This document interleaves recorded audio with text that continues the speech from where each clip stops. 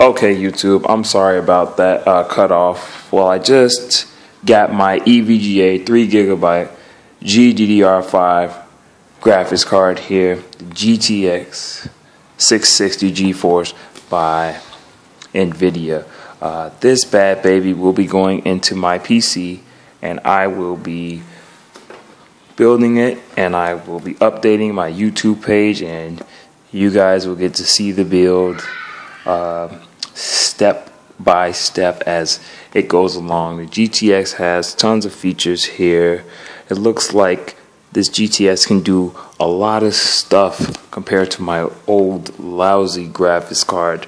I was thinking about building a supercomputer, and I'm just like, what the hell, I'm just gonna go ahead and build me a new one.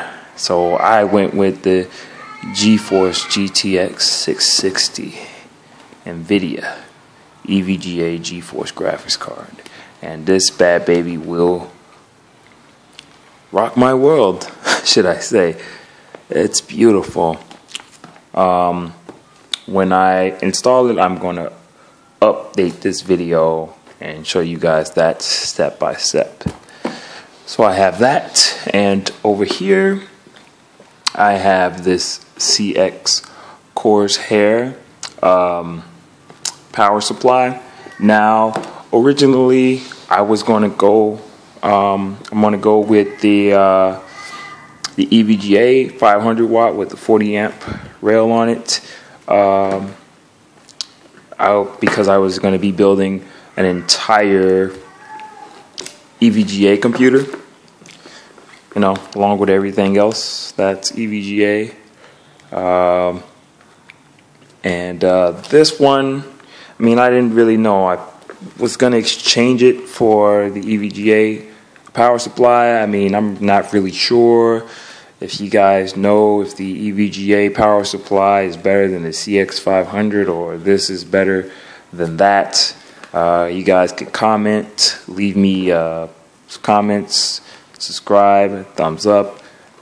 But I'm building a supercomputer. I just got these two awesome parts in the mail today.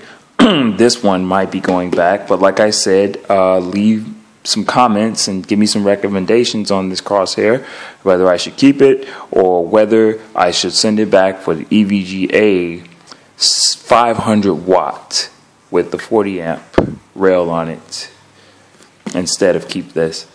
And as far as this, like I said, I'm going to be uploading another YouTube video as it goes along, as I progress with my build. I also will be doing a box opening. I'm not going to be doing a box opening right now because I'm not opening the parts right now. So when I open the parts and I box open, I will be putting them into the computer. So stay tuned, YouTube. I will be posting new YouTube videos for my PC build. So this has been kaiangel7. If you enjoyed this video, subscribe, thumbs up, and remember, as far as this recommendations, guys, if you think I should keep it or I should get the EVGA 550 or the EVGA 500 watt, let me know. So this has been kaiangel7, and thanks for watching.